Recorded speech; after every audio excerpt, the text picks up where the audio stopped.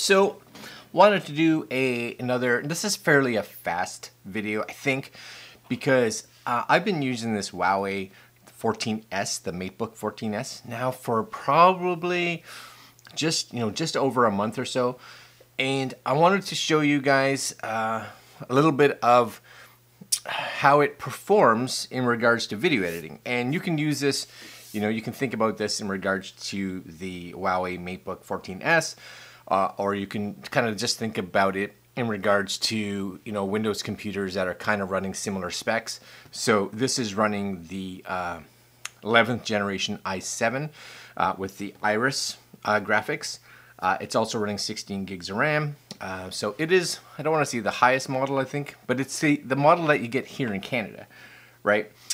So we've actually did some tests, and I'll kind of just put the results up there because you don't necessarily need to see all the actual tests happening. And for me, these are 3 pieces of software that I could see a lot of us using nowadays. And this will range everything from everywhere from Insta360 Studio. So how the time is, I guess, in regards to exporting. So when you're exporting an actual 360 video versus exporting a flat video out of Insta360 Studio. So, taking that 5.7K and exporting it as an HD clip. Then we're actually going to run Catalyst Browse, and this one is actually a good one. So Sony's Catalyst Browse, and of course this is a piece of software that I use to stabilize Sony camera footage, so kind of any Sony camera that has gyro data in it. So I actually use it with my ZV-1 as well as my ZV-E10. And just realize for these clips, the Insta360 clip that we use as a sample just to test, and we test the same clip on all 3 machines, and I'll talk about the 3 machines. We test exactly 1 minute 360 clip. We test exactly 1 minute of ZV-1 footage, and that's at full wide, no stabilization put on it because you can't have any stabilization to use Catalyst Browse. Then we take actually the flat footage from Insta360, we take the 360 footage from Insta360 Studio, we take the video file from Catalyst Browse, we bring it into DaVinci Resolve because again we wanted for this a piece of software that would be across the board. So we do an import test with those 3 files just to see how long they take. We do a stabilization test of the Sony footage just to see how long it would take. And then we do an export test to see how long that would take. So a few things that we kind of learned along the way. But hopefully this will give you an idea, maybe, how this machine performs, which I actually thought performed very well. And maybe it'll give you an idea if it's a good enough machine for you if you're looking at a Windows computer for actual video editing.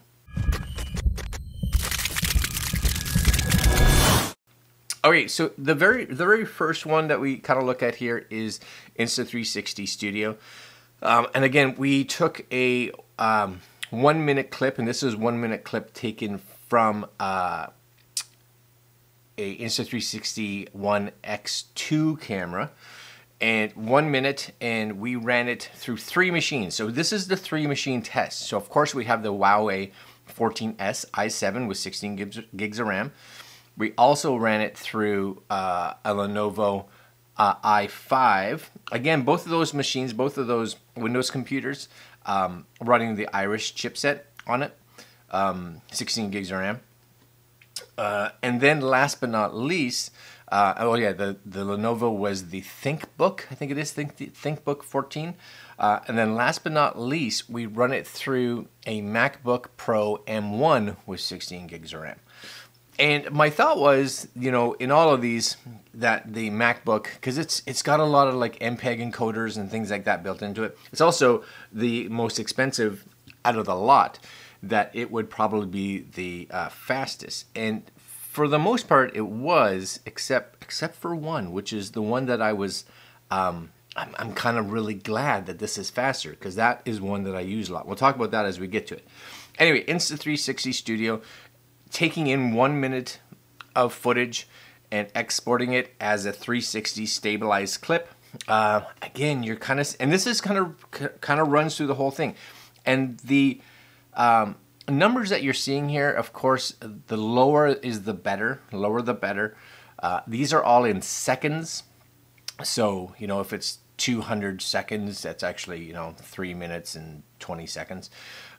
But you are seeing in here, again, this is pretty much standard throughout the whole thing. 1 minute clip giving you these kind of results here. And you'll see that the i7 Huawei sits in the middle, right? And you guys, again, if this is something that you're doing a lot of, you may be able to look at all these and be like, oh yeah, no, that's fine, that's all right.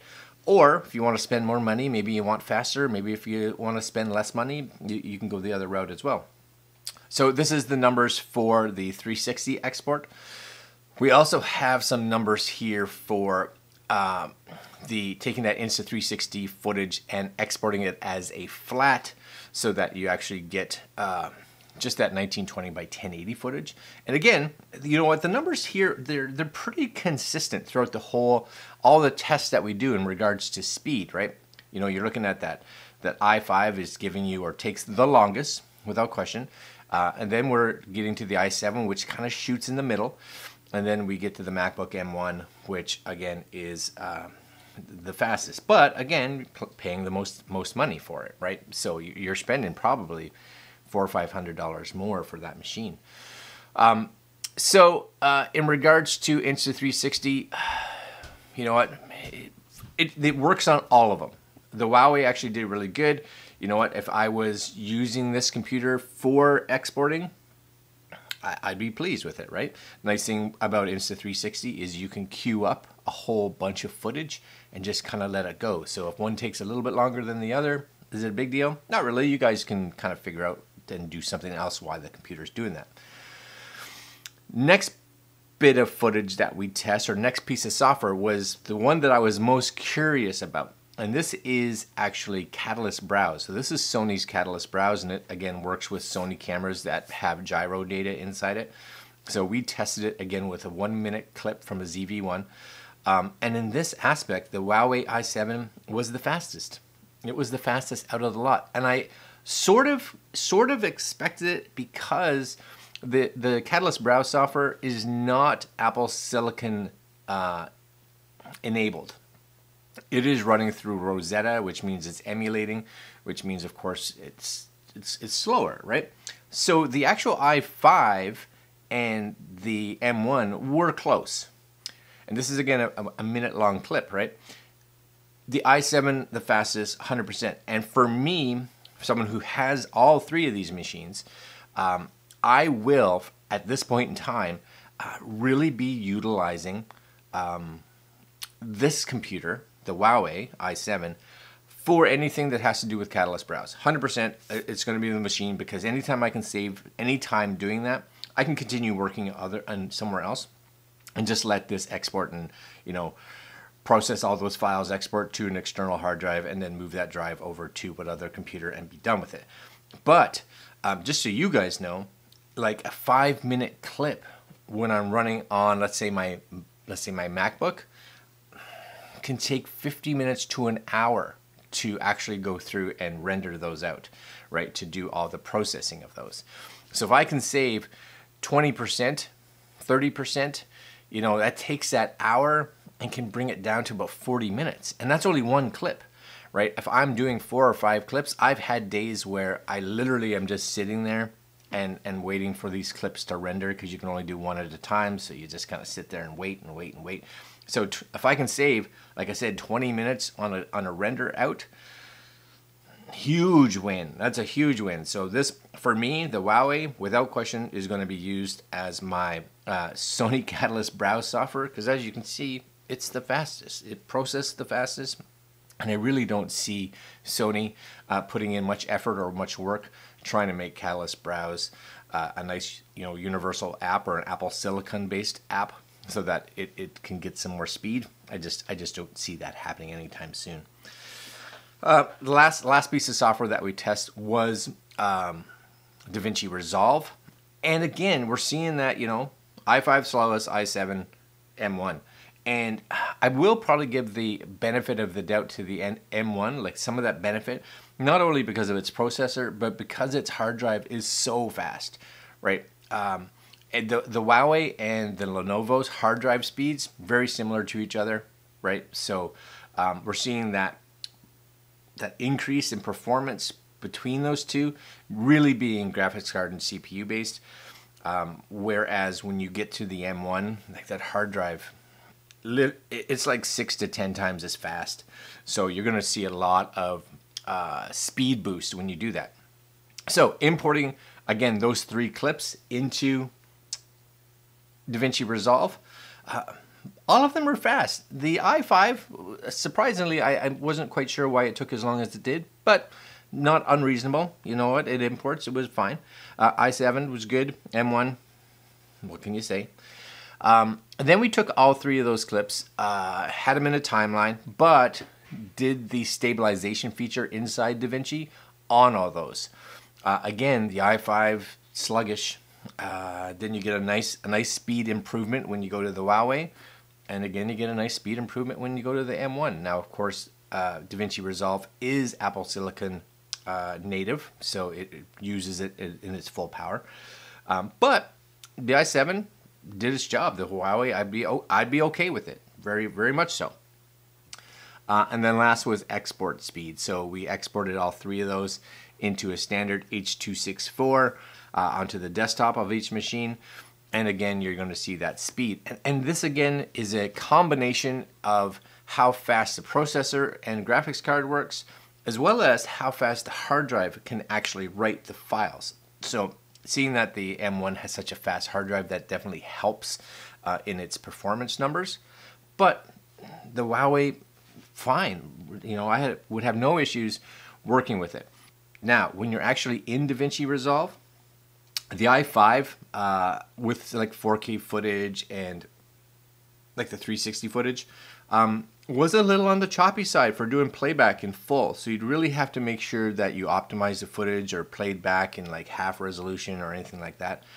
The Huawei though, actually, the only issue it had from what I was doing was when you started playing. It's like it had to take a minute to kind of get everything into the hard drive or into RAM's buffer so that it could start to play, because it would kind of stutter a little bit for the first 3 or 4 seconds, and then it smoothed right out again. So the i7 definitely would be something that I would look at over the i5 if you're working with 4K footage a lot or higher, like 360 footage and things like that. Of course, the M1 was just, it was butter. It was smooth as could be. Again, to be expected. But you know what? I throw that M1 into here just so you guys get an idea of that machine, because it's out there. It may be something that you want to go with. But those of us that are looking at a Windows computer, there's so many other advantages, of course, that this machine here has, let's say, over the i5 and has over the MacBook. And that is just acceptance and software availability, etc., etc. For example, I'm heading off on a business trip, I guess. I'll be sitting in an airport, sitting on a plane for X amount of hours, etc., etc. I'm actually going to bring the Huawei with me versus the other machines. 2 reasons. I can do a lot of work in the airport. I have software that it just runs better on the Windows platform. It was designed for the Windows platform. It runs better. And gaming. Yeah, so not that this is a video about gaming, but you know what? If you want to be able to play, not necessarily the highest end games, but some games, this can do it. So you know what?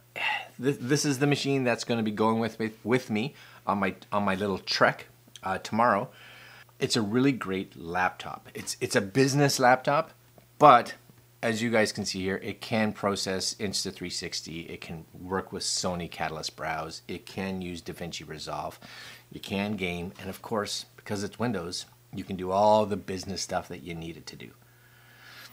All right, guys, if you had a choice out of these 3 machines, which one would you get? Leave a comment down below. Let me know which one and which computer you're using right now. All right, guys, I'm going to leave you there. I got to get ready for a flight tomorrow. All right, my friends, like, comment, share, subscribe, hit the little notification bell, and we'll see you guys in, we'll see you tomorrow, but I'll see you in a couple days. Later.